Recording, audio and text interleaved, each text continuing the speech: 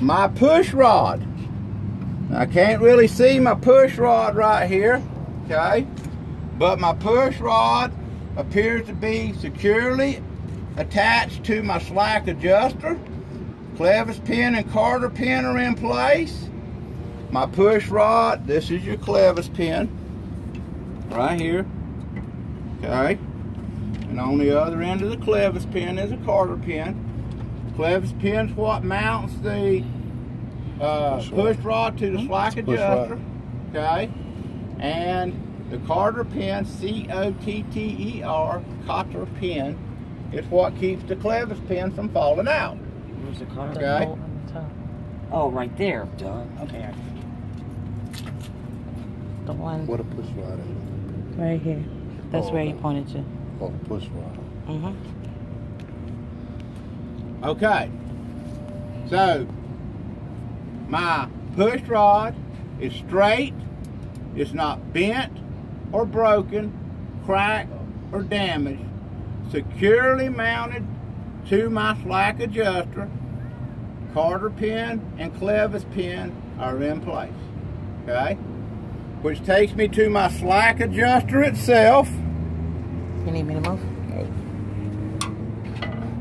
Clevis. That's my slack adjuster. My slack adjuster is securely mounted at the top and the bottom. It's not broken. It's not cracked. Shows no weld or repair. It is securely mounted. All the Clevis pins, Carter pins, C-clamps, mounting hardware are in place. And it is well greased. And when pulled by hand, my push rod and slack adjuster does not move more than 1 inch. Okay?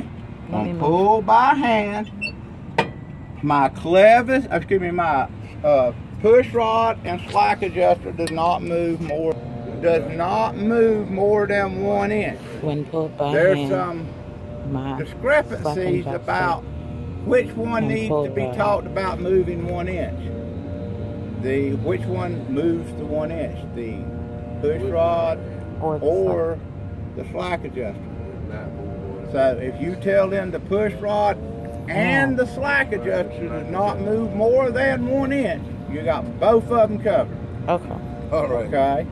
Two birds, one stone. The push rod, they both move the same because they're hooked together. But okay, what you get when you get bureaucrats. Okay. All right. So that brings us in here to our brake drum and shoes.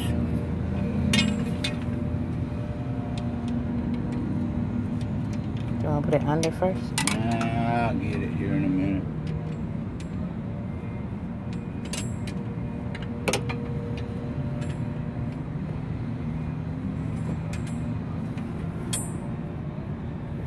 Alright.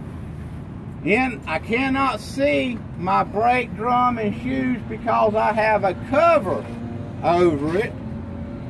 But if I could see inside my cover, I would be looking that my brake drums are securely mounted. They're not missing any nuts or bolts. There's no rust trails to indicate anything was loose. The drum itself is not cracked, welded, repaired. There's no heat distortion or warpage. My brake shoes have good thickness of the pad, at least 1/4 inch. They're not wore dangerously thin. And I see no oil or grease on my brake drum, oil or grease contaminants on my brake drum or shoes. Okay? Now you can actually see your drum from out here. That is actually your brake drum inside there. You can see it from through the holes, okay? And when we get here to the back, we'll actually be able to see it. The backs don't have covers on them, okay? So that is my braking system, okay? Now I'm going to move to my tire, okay? I'm going to start here with the face of my tire, I'm looking that I have even tread wear across the face of the tire. It's not wearing off to one side. I'm looking at I have at least 4/32 tread on the front tire. Will be 2/32 from here on back. Okay, but 4/32 tread on the front tire. I'm looking at the inner and outer side walls of the tire. I'm looking for any cuts, bumps, bruises, blemishes, or sidewall defects, and it appears to be free of all. I'm looking here at my valve stem. My valve stem appears to be straight. It does have a safety cap, and the tire pressure was checked with an air gauge this morning, and it is at manufacturer's recommended specifications of 105 pounds. Move down to my rim. I'm looking at the inside and outside of my rim.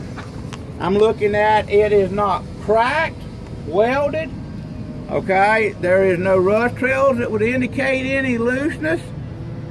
There's no signs of bends, no damage, no repair. So it's not cracked, bent, damaged, repairs, no illegal welds.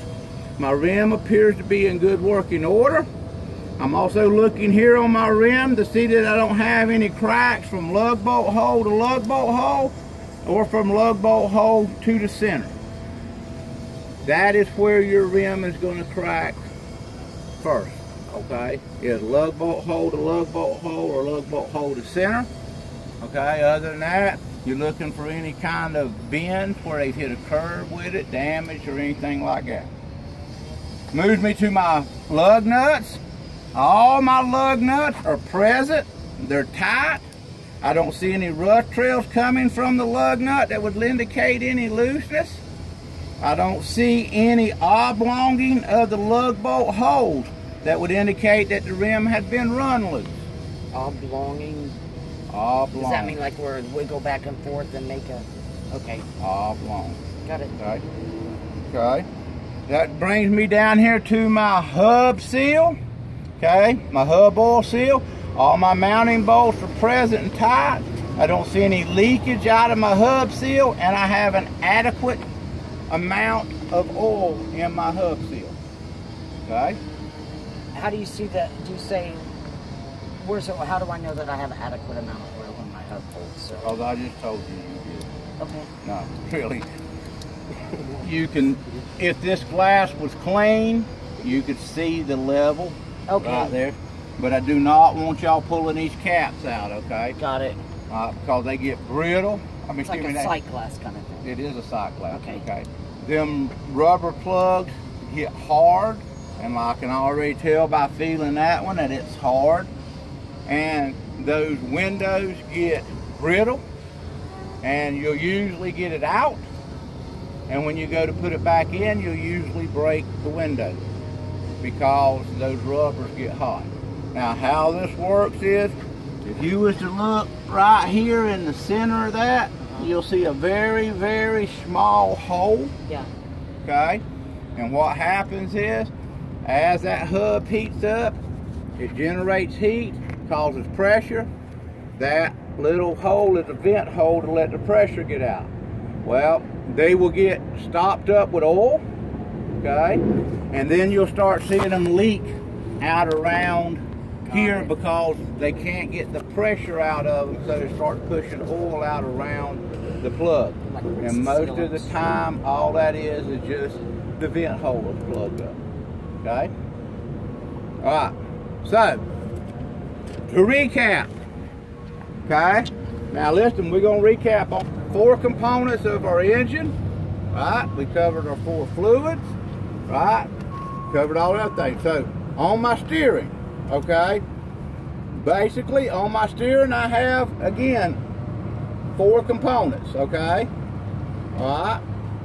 Counting the steering linkage as one component, okay? All right? I've got my steering shaft, my connection, my steering box, my steering linkage, which is pitman arm, drag link or idler arm, axle arm, And tie rod. tie rod. Okay, that's my 4. Steering shaft, steering connection, steering box, and then there actually is 4 components to my steering linkage. Okay, takes me to my Brake. suspension. Oh, suspension. Okay, have my front and my rear spring hanger, my leaf springs, my U-bolts, and my shock absorbers. Okay, takes me to my brakes. I have my air chamber, my air hose, my brake chamber, my slack adjuster, okay, push rod, and my drum and my shoes. Okay, brings me to my tire. My tire has 3 components to it: tread, condition, and pressure. TCP. Tread, condition, and pressure. Tread is 4/32. Condition covers my even wear across the face of the tire, sidewalls for my damage, and my valve stem being straight in a cap. Okay? And then pressure is, I checked it with an air gauge this morning, and it was at manufacturer's 105. recommended specifications of 105 pounds. Okay? My rims, my lug nuts, and my hub seal. Okay? Alright. Now, if I had a Form A, I would be done after I closed my hood. Then I would go do my cuff lead system, and then I would go inside and do my internal checks and my startup checks. Okay? But we have a full form, so we're continuing on. Close that, please. If we had a Form B, okay, don't forget to get your marker lights, turn signal, and your exhaust system is a Form B. Okay? The exhaust system is not on Form A. I covered it over there because I'm doing a full form, okay? But the exhaust system is on Form B. Okay? Alright. But I'm doing a full form, so I'm going to move on down. I'm going to start here with my mirrors. They're properly mounted. All the mounting arms are properly attached. They're not bent. They're not broken. There's no rust trails or no missing mounting bolts. My mirrors appear to be securely mounted to the frame. They're not cracked. They're not broken. There's no smoking around the glass. Mirrors appear to be in proper working order. Moves me here to my door. Stickers or no? That's only when you do in cab. Yeah, either way. It's okay. Looking here at my door, I want to check that my latch opens and it locks securely. I want to check that all my hinges are securely attached. The door seems to be operating properly, and I'm looking at my door seal. My door seal, what of it is still left appears to be functioning properly, but I am missing the bottom part of my door seal. My door appears to be in good working order. Okay? Coming on back here now, I do want to go ahead and just mention this battery box here. As for the steps, they are securely mounted. There's no oil or grease or contaminants on my steps that may cause me to slip or fall. And my steps appear to be in good working order. Coming back here to my fuel tank. Okay?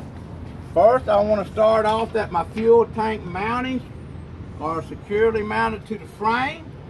The straps that go around my fuel tank are securely fastened and tight. They're not missing any nuts or bolts. No rust trails that would indicate anything was loose. And the rubber in between my straps that protect my tank from rubbing and chafing are in place and not pushed out, in good working order. Leads me to my steps. Here again, my steps are properly mounted. They're not loose. There's no missing nuts or bolts. and there's no grease or oil or anything that would cause me to slip or fall. My fuel tank itself, I'm looking at my cap. It is securely fastened and tight. There's no leakage around my cap. My cap seal appears to be working properly. I'm looking underneath my tank. I don't see any signs of leakage. Underneath my tank, I don't see any dings, dents, holes, or damage to my fuel tank itself. Okay? That's going to take me here to my frame. I'm looking at my frame. I'm looking for any broken parts or pieces, any weld or repair marks. I'm looking for any missing nuts or bolts, or any signs of rust trails from any of the nuts or bolts that would indicate anything was loose. This is my cross member. I'm looking at my cross member to make sure that it is securely mounted. It's not cracked, welded, repaired. There's no cracks or broke part to it. I don't see any rust trails around any of the mounting bolts that would indicate that anything was loose. My frame appears to be in good working order. That takes me up here to my catwalk. My catwalk is securely attached to the frame. There's no rust trails that would indicate anything was loose. The catwalk itself is properly mounted, and there's no oil or grease contaminants or anything strapped down to my catwalk that may cause me to slip or fall. Okay? All right. Moving on back here, now we're only going to do one of these axles, okay? And I'm assured they will have you do the rear axle. Yes. While you were there, you wouldn't do your electrical and your airlines and... Part of coupling. Oh, sorry, you're correct. Okay. Part of coupling. Okay, I'll get that when I do my coupling. Okay. Now, if you had a full form and you wanted to do them now, that's perfectly okay. Okay. If you had a Form B and you wanted to do them now, that's perfectly okay. Okay? Whenever. They're gonna, they're gonna lead you around to what you need to do, but they're not really gonna tell you, no, you can't do that because that's out of order. If you go ahead and do your airlines while you're right there, that's fine. Okay? Alright. Now, I'm gonna come in down here. If I can get down today. You want a book to press on for your knee? Okay, from back here, I'm going to look at my front spring hanger. Let me get back out here so I can show y'all this component.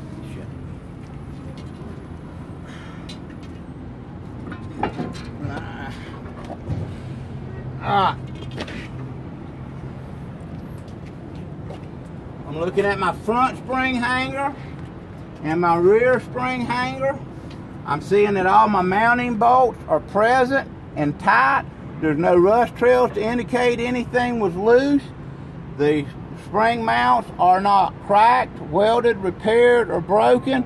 Appear to be in good working order. While I'm right here, this is a torque rod, okay, or torque arm, torsion rod or torsion arm. Okay, I'm looking that the front and the rear mounting bolts are securely mounted. There's no rust trails that would indicate anything was loose. The bushings at the front and the back, I'm going to get out of here just a second. I'm trying to figure out how to stick this rod to it.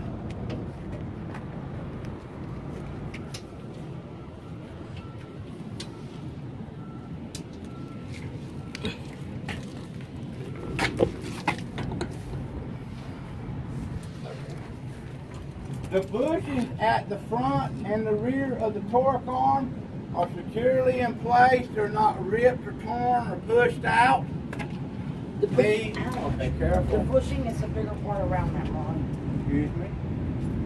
The rod is here, and then there's something bigger around it. That's the bushing. The thing is That's your mounting point. See the bolt that's right here in the point. front? Yeah. There's a bolt that goes back there through the rear. How do you call that? Torque arm. Torque. Torque arm, okay. And I'll explain what it's for here in a minute. Let me go through the adjustment. So my torque arm is securely mounted at both ends. There's not missing any nuts or bolts, no rust trails that would indicate anything was loose. The bushings at each end appear to be good, serviceable. They're not pushed out, cracked, or broken. The torque rod itself appears to be straight. It's not cracked or broken, shows no damage, and the adjustment bolts and clamps are securely fastened and tight. No rust trails that would indicate any damage. Now, if we was to go around and look at the other side, torque arm, it is a solid rod, okay? On this side, it's an adjustable rod. The torque rod has two functions, okay? And this is just for general knowledge, this is not CDL. The torque rod, every one of these axles on this truck and trailer are lineable. That means they can be adjusted, okay? So, like, if you have a rear wheel drive vehicle, car now, you take it and you have the front end aligned so the car don't pull from one side or the other, your tires wear even. If you have a front wheel drive, usually you have the rear axle aligned now, okay? Well, every axle on this truck is lineable, okay? It's adjustable. So what they do is they, of course, line the front axle up so it doesn't pull.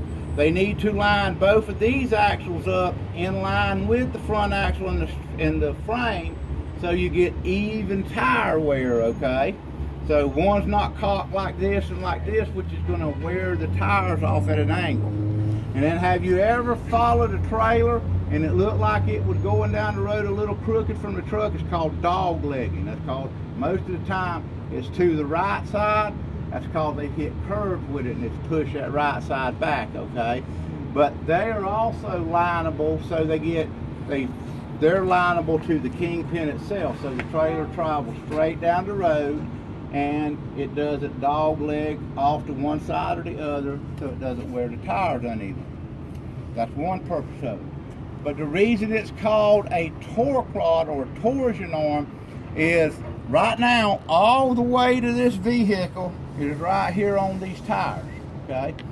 So when you let the clutch out and that drive shaft starts spinning, the first thing, because all the weight is on the tires and there's basically no weight on that axle, the first thing it's going to try to do is rotate the axle without rotating the tires because it has less pressure on it. That torque arm is to take that torque out and to keep it from rotating the axle where it makes the tires turn, okay? That's where the name torque rod or torsion rod comes from, okay? So it has two functions, okay? It is part of the alignment function, but its main function is to take the torque out of the axle so you don't break universal joints and the axle doesn't spin, the tires roll, okay? You said that this side is adjustable, but the other side was a straight Walk around rod. there and look at the other side. No. So would we in the... No. No? You do it just like I did it, okay? Okay. But walk around here to the other side. Back broken, welded, repaired, bent, or damaged, okay? Straight rod on But this these side. stay solid and they adjust the other side, Okay. okay? What is this thing called right here again? This whole thing right here. Well, if you really want to know the proper name for it, it's an equalizer. Okay. But we're going to call it a front spring mount. Okay. It's an equalizer front spring. Okay. Actually, on a twin screw tractor spring rod, you have Back up. a front spring mount. The equalizer is actually your rear spring mount for your front spring and your front spring mount for your rear spring. And then you have another spring mount at the back, okay? Okay. And what that does is it equalizes the weight out to each one of those springs. And you can call it equalizer? You could call it an equalizer if you want to, but okay. We don't need it on the test. Solid Right. on the front, and they'll have, so you have a torque rod or torsion rod at each wheel location. All right. He asked me, and I don't know what that is. I'll ask questions. I don't care. So back here on my suspension, here again, I have my front spring mount and my rear spring mount. Okay, I have my torque rod. I have my leaf spring. My leaf spring is securely mounted at both ends. Now, you notice up there on that front spring, we basically had pivot pins at each end. This one we don't. Okay, it's just a different type of spring because it's suspension. So on this one, all I'm going to talk about is that my leaf spring is not spread, cracked, broken. There's no missing leaf springs. There's no rust trails that would indicate anything is cracked or broken. Nothing has been welded or repaired, okay? Because if you look back here at the back of this leaf spring, you see how you just see the straight part of the leaf spring? Okay, it does not have the round bushings that hold each part of the spring, okay? Only a front spring does. And it's not greasable either, okay? All right, these are more called like a slipper spring, okay? All right, can I get in there? Yes. Unless you want to take over from me? Yeah, I will let you do it. All right, now I want to come in here and I want to look at my U-bolts. My U-bolts are present, they're tight. All the mounting bolts are present and tight. Y'all can come around and get into the other side so you can see. Okay? There's no rust trails that would indicate anything was loose. I'm looking at my U-bolts that they're not cracked, welded, repaired, broken, or damaged. Okay? So that covers my suspension. Front spring mount, rear spring mount, torque arm, leaf spring, U-bolt. The U-bolt, it's a U-bolt thing that goes sideways instead of up and down. I've got No, no. I got my rod right here on it. That long. It's a different looking U-bolt. No, it looks exactly like the front one. It's just longer. Okay. Alright, now I'm back here. I'm moving to my brakes. Okay. Back here I have two brake hoses. Okay. I'm checking both my brake hoses. They appear to be securely mounted at both ends. They're not rubbed, chafed, spliced, or damaged. And I hear no audible sounds of air leaks out of my brake hoses. That takes me to my brake chamber. My brake chamber is securely mounted. Now, you're going to be down here like this, okay? And you're talking about this side, but you can look at this side and get a little better of a view of your components, okay? Or you can lay down under here and get you a good look at these components. If I lay down, I might go to sleep. So I'm looking at my mounting bolts. They're properly mounted. There's no rust trails that indicate anything was loose. I'm looking at the chamber itself. I don't see any bent, no cracks, no holes, no damage. I don't see any weld or repair marks to my chamber. My band clamp, now one of these clamps here, this clamp right here, does not have a band clamp. It's crimped, okay, from the factory. The back one does have a band clamp, okay. My band clamp bolt is present and tight. I don't see any rust trails around it. I don't hear any audible air leaks out of my brake chamber. I can see my push rod on this one a little better. My push rod appears to be straight. It's not cracked, bent, broken, or damaged. It is securely mounted to my slack adjuster. Clevis and Carter pin is in place. Okay. My slack adjuster is securely mounted. It has no signs of damage. It's not cracked, welded, or repaired. All the mounting hardware is in place. My C-clip up here that holds my slack adjuster to my S-cam. The what clip? C-clip. Oh, I know that. I know that. Okay. Got it. And my bottom is mounted to my push rod with my Clevis pin and Carter pin. The slack adjuster is properly greased. And when pulled by hand, my push rod and my slack adjuster should not move more than 1 inch. Now, like I said, back here, we can get a better look at our brake drum and our brake shoes. Let me get out of here so y'all can look. Welded, repaired. There's no sign of heat distortion or warpage. My brake shoes are not worn dangerously thin. They have at least 1/4 of an inch of pad. And I have no oil or grease contaminants on my drum or shoes. Okay?